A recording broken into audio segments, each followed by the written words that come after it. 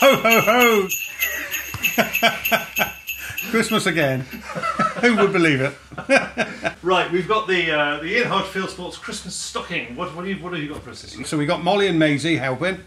Right, so what we start off with, always popular this time of year, is the ladies' shooting socks. So we got the pink, but you know, any colours available for $16.95 from Jack Pike. Sell tons of these, lovely stuff. Here we are, Browning and Beretta, so we don't upset anybody. One of each in camouflage, just in case you are really ugly or got something to do.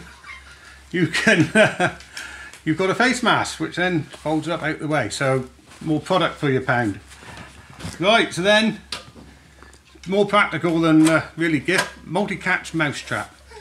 Catches them alive, so yeah, doing your bit, clearing out the mice, but if you do let them go further away so they don't come back in again. Acme duck core, which if there's a shortage of pheasants, use this and you'll have plenty of ducks this year. And for the pheasants that aren't out there but you might shoot, we've got the Jack Pike foldable game carrier, which is actually really good bit of kit. Fits in your pocket, folds out, and you can carry some birds pretty easily. That one is $10.95, so that is real stocking filler, even in this day and age.